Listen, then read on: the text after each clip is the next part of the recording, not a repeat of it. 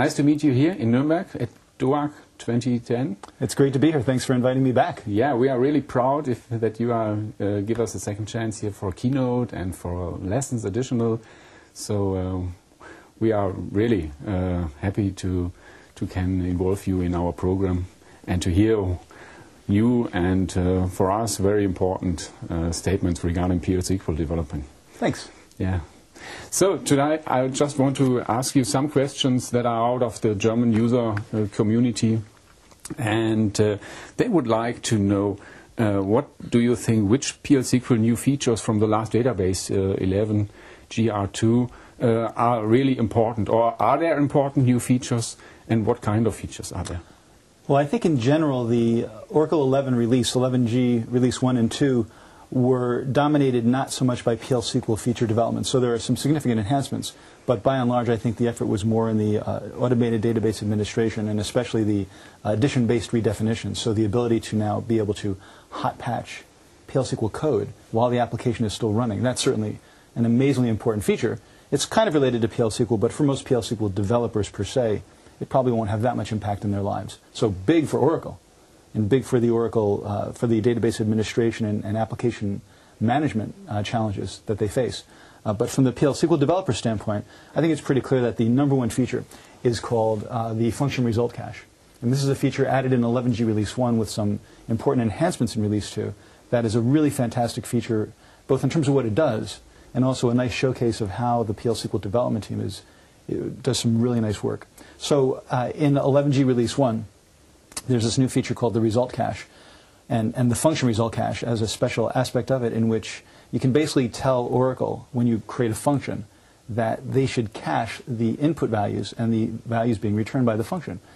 And so that if we're all working on the same database instance and we're each calling the same function, we're retrieving data that's very commonly used and doesn't change that rapidly. So it might change every 5 or 10 minutes, but in between those 5 or 10 minutes we're querying it tens of thousands of times across the entire user community. Well, right now we would have to go through the query execution over and over and over again, and Oracle optimizes that query execution, but still there's overhead. So now with the function result cache, every time anybody calls that function, Oracle checks to see did somebody already call that function with the same input values. And if so, rather than execute the function, they simply return the cached return values. This is not rocket science, it's caching. The neat thing about it is that it's cross-session, so for everybody connected to the same instance, they all share the cache. And if anybody changes the data in the tables upon which the cache relies, Oracle automatically detects it on commit and invalidates the cache, and it starts refreshing. So you have this automatic maintenance of the clean cache. You have the sharing across all the sessions, and it can lead to incredible boosts in performance, say from, on a particular function execution, from seconds down to hundredths of seconds easily. So that's a really great feature. And the other thing about it is that it's so easy to apply. You add one keyword to the header of your function, and that's it. Oh. And that's where you really see, you know, the challenge around the new technology is, well, one challenge is Oracle creating it effectively. And that's, of course, a very non-trivial issue, but that's what we expect from them. Okay, so they build this great new functionality. But the next big challenge is, will anybody use it? And how accessible is the technology? And there are many features in PL/SQL that are really great, but effectively nobody uses because they're too difficult to get your head around. This is as trivial as can be. So I think it will have a pretty big impact in application performance in the coming years. Okay, so would it mean that do you think that there are really existing PL/SQL features that the big community doesn't know and or underestimate, or do you think they could do more with the technology which is available today? Sure, yes. It's a big problem, and I don't think it's particular to PL/SQL. I think in any kind of rapidly changing environment, and of course PL/SQL isn't that rapidly changing, but in any technology environment where you have a steady change, it's very difficult for developers, I think particularly, to stay on top of the new stuff and to integrate it into the way they build their applications. I can't really speak for other communities, but I can for PL/SQL, and it's very clear that there are features that in some cases have been around since Oracle 8, Oracle 8i, that developers know nothing about or are just barely coming up to speed on, and some of them are very fundamental. Just broadly speaking, collections or array-like structures in PL/SQL are things that a lot of developers still don't use, and if you don't use those, you can't leverage so much of the new stuff. Yes. Then there's bulk collect, for all, which are high speed.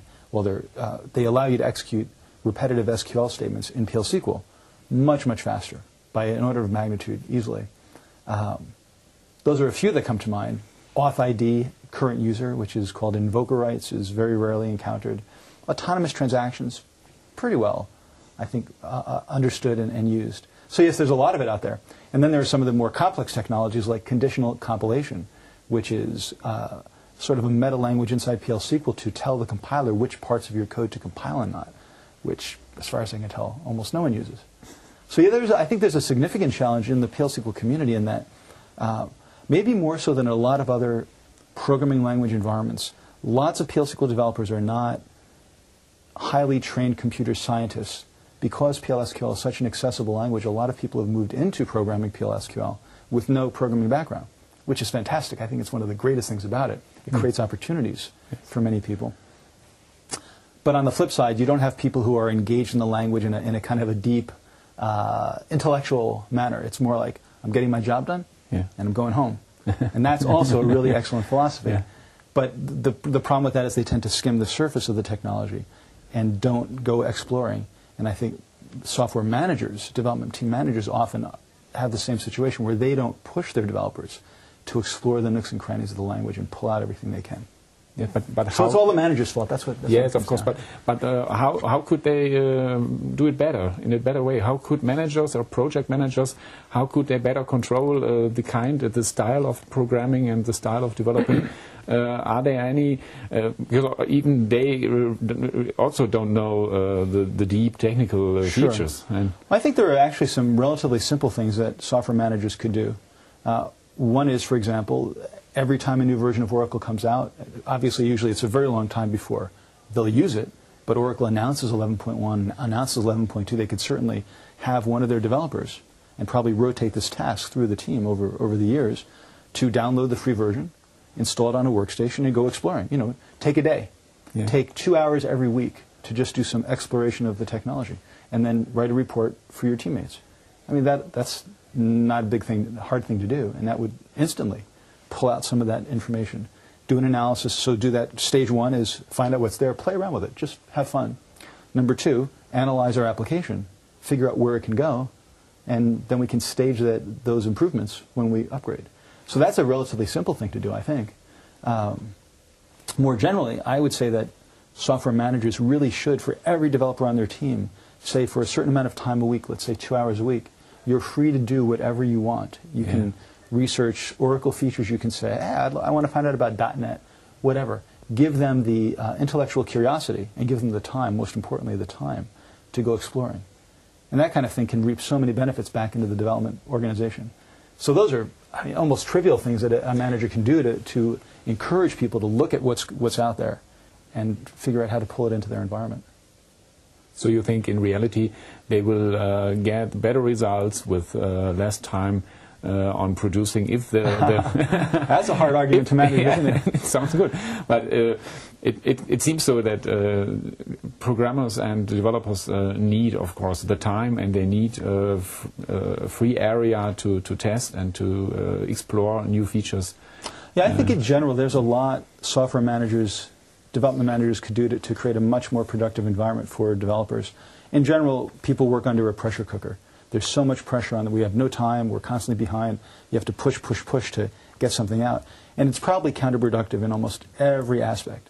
In other words, software managers or development managers who pressure their developers to get things done quickly. In other words, the mantra for management is not, what's the quality of your code? Is it maintainable? It's, when will you be done, and is it fast enough? The most obvious manifestations of success. So you're left with this incredible buggy application, which people are spending all their time putting out the fires on, and so on. And I think a lot of it comes down to pressuring around time. What I recommend is that managers set as their goal that they absorb all the pressure, all the time pressure. In other words, they're the defender of their developers, and they protect their developers from those pressures. It's not like they don't have deadlines, but developers all know they've got deadlines. But they should try to cultivate an environment in which the pressure is off, in which they can really focus on writing higher quality code and are given the tools to do it. And then I think the benefits will be reaped in many ways. But I know it's a hard thing to do, but a lot of it comes down to psychology, which I'll be talking about in my keynote actually tomorrow, coding therapy for software developers. Most of the biggest challenges, I think, in writing high-quality software has nothing to do with the technology.